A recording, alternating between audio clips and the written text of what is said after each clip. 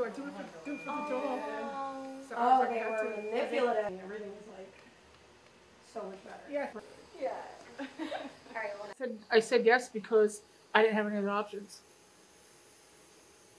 I really didn't. I was at the end of my rope.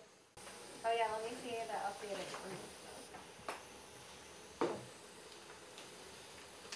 So I just took a chance, and you know, worst case scenario, if it didn't work for me, it might have worked for someone else. I'm surprised he's not your back. I want to spend time with my grandkids, do stuff with them, run around with a dog.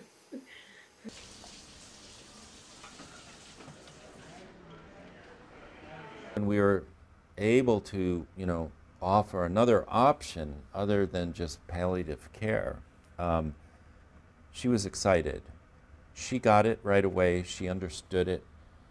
She knew that this was experimental, that we couldn't in any way guarantee that it was going to be successful, but she wanted to try it.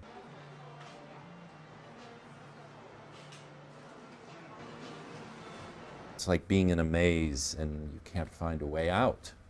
And we found a way through that maze, which was to use an organ that we could immediately get from a pig to get her off dialysis and then make her a candidate for a heart pump in a timely fashion where she could survive it.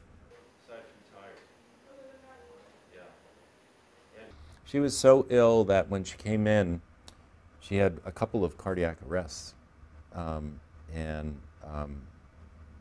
know, that's how close to death she was. And seeing if we can. How are you feeling?